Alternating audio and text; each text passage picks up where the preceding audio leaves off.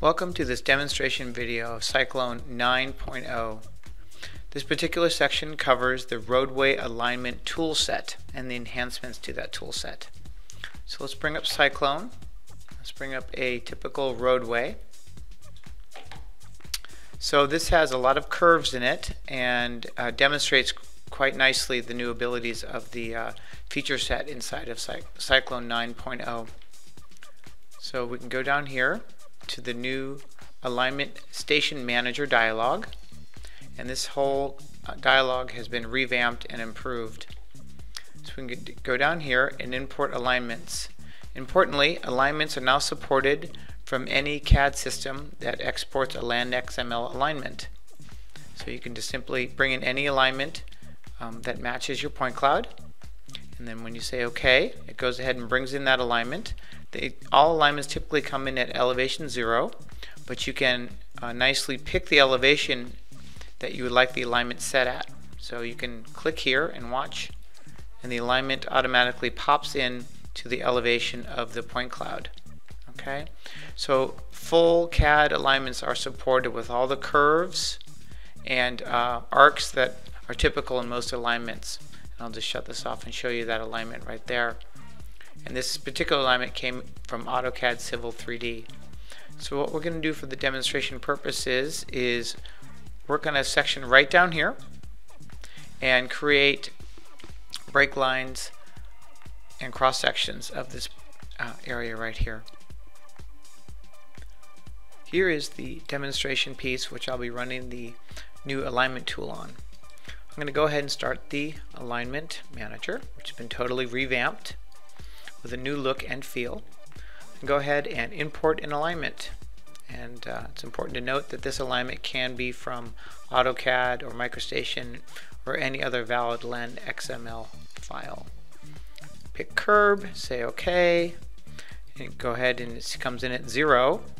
Most elevations are at alignments are at 0, so we want to go ahead and pick an elevation on the point cloud, and we can see then it comes in and matches.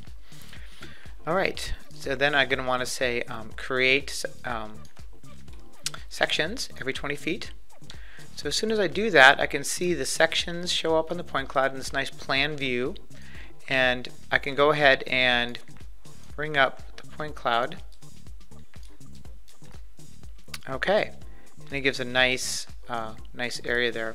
I can, as I said, I want to demonstrate the refinement. I can further refine the point cloud here, limit box, and just say update all. Alright, so I'm going to bring this down here, and I want to start drawing my template.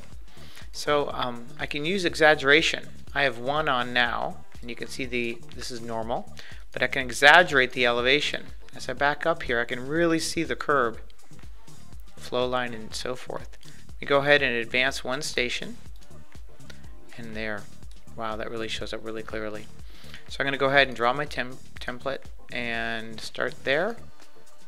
Go here, and go right to the edge of the pavement. Say create. So I've got back of curb, which I can assign. And I've got top of curb, and I've got flow line, and I've got edge of pavement. Okay, and then I can save this, right? And then as soon as I do, I can see this shows up. Now if I change my vertical exaggeration, you can see this changes too. So we can see that here, and let's go move on to our next station. Okay, so let's go back 1, right? Because we didn't do the first one. So move that down, move it up. You can see quite a bit of elevation difference. So I'm going to go ahead and move this into place, and then go to the next station. You can see that's already there. Let's go to our next station, and I'm just going to move that up into place. Again, just move it around. We're working on doing this automatically, but that will come. Go ahead and move that into place.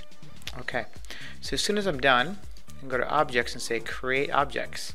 You can see it creates Kogo points and break lines because they do not activate, and then I can see my entire section here. Back of curb, flow line, top of curb, and edge of pavement, all the way down through the whole length of the curb.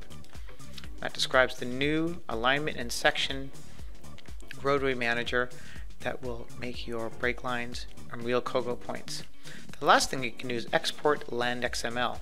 So you can export these objects here to a file that will go ahead and export directly to a land.xml format that can be brought into any other system, CAD system that supports that kind of export.